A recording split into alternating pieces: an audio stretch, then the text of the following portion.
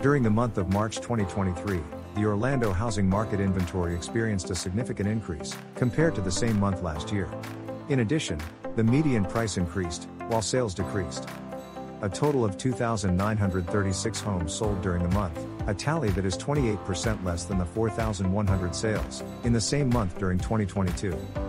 The median price of an Orlando home sold in March 2023 was $365,000, which is a 1% increase compared to the same month last year. The limited number of homes available for sale in Orlando is still a challenge for buyers.